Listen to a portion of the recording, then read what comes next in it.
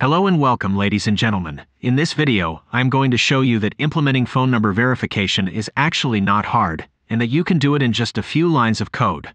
All the code that I'll be using is readily available in the GitHub repository linked in the description. We will be upgrading this basic registration form by adding a screen where we will prompt the user to enter the code that he received in an SMS. On the back end, we'll add an endpoint for sending phone numbers for verification and modify the register endpoint to include the verification code. Without further ado, let's take a look at the initial code. On the back-end side of our application, we have this Express app with one endpoint that you can send HTTP post request to, which just stores the user in the local JavaScript dictionary. On the front end, we have a registration form that sends a request to that endpoint, and if the registration is successful, it just navigates to dashboard using React Native navigation. If there's anything you're unsure about or you'd like a deeper explanation, feel free to ask in the comments section. The first step is to create a new screen and add it to the React Router Stack Navigator. We'll start by creating a new file called verificationform.js. This will be our screen. We'll take the layout of the registration form and give it a little tweak.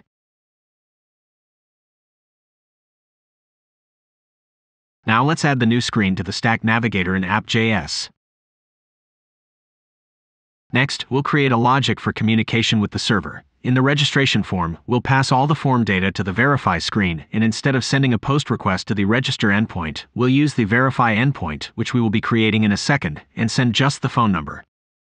On the verify screen, we'll send a register request with all the form data, including the code, and with that, the mobile app is done. Let's switch to the server.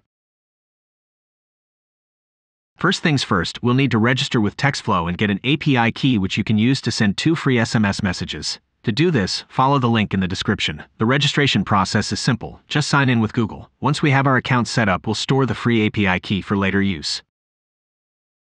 Next, we'll create the verify endpoint where we'll send a verification SMS. To send the verify code and check if the code entered by the user is valid, we'll need to install the TextFlow.js node package, which can be downloaded using npm. With the package installed, we'll add the new verify endpoint and implement it.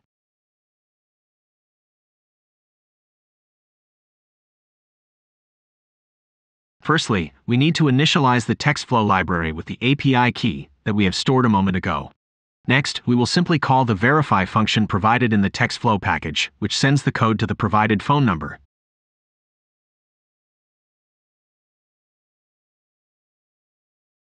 We need to await the response of the verify function, so our verify handler should be asynchronous. Finally, we'll modify the register endpoint to accept the code, check if it's valid, and proceed only if it is.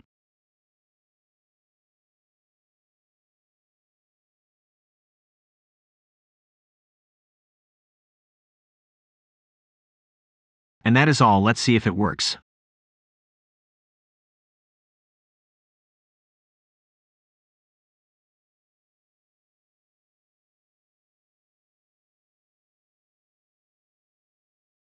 I'm first going to try with the invalid code.